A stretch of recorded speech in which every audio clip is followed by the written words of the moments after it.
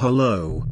Welcome to another tour of the Bitcoin blockchain from preferredsyntax.com. We will be looking at block rewards, both spent and unspent, and transaction volumes per block, spent and unspent. Each small loop represents a day, with about 144 blocks. Here we are looking at the first day of the blockchain, in 2009.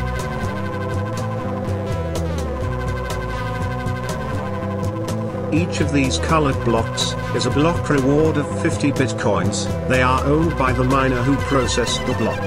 These early block rewards remain unspent to this day. As I speak in October 2022, the value of each of these colored blocks is about $1 million.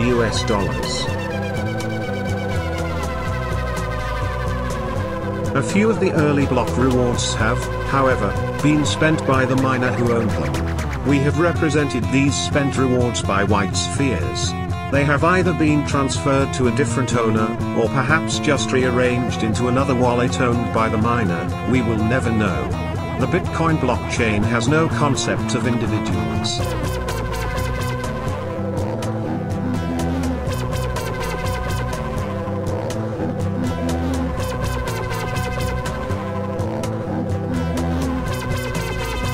This great cube is interesting, or at least, unusual this early in Bitcoin's history.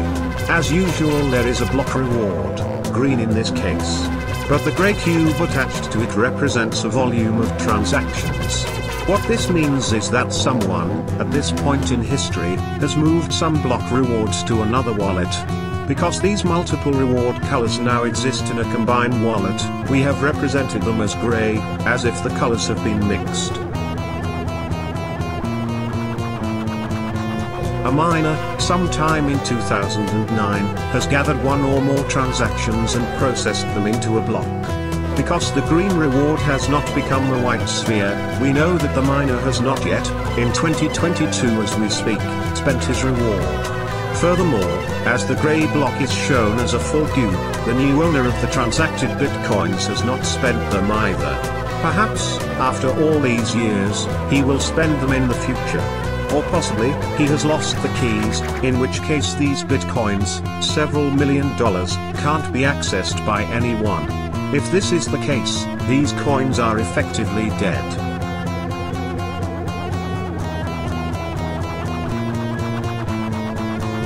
We are now approaching a second point of interest.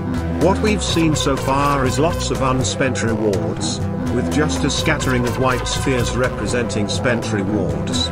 But here we see several days' worth of white spheres. Presumably someone, or some people, became quite serious about mining, reaping large rewards over these few days. However, bitcoins at this time were worth very little, so if the miner sold them back here, he wouldn't have got the millions of dollars that this amount of coins is now worth in 2022.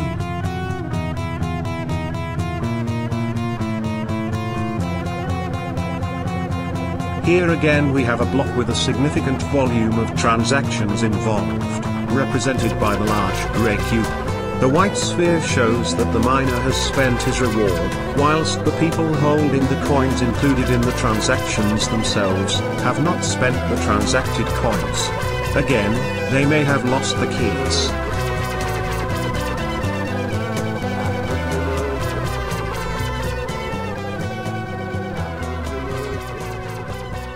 So what we are seeing is that people are mining, and collecting the rewards, but at this early stage people are not transacting with the coins they have earned. It's early days here, but we will see this change further on.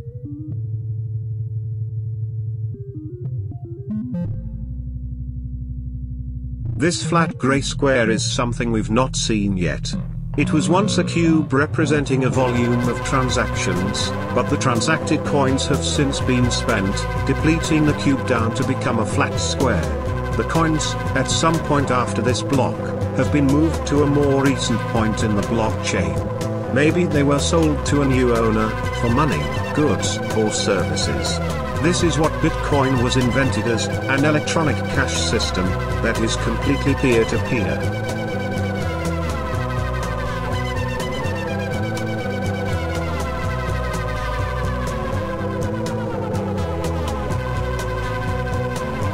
Here we have a partially depleted cube.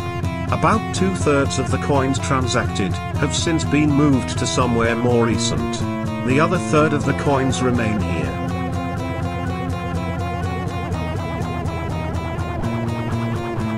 We will continue this tour in the near future. Please like and subscribe if you'd like to see it when it arrives. Tata for now. Oh, and take a look at preferredsyntax.com to see what else we've been up to. Have a good day.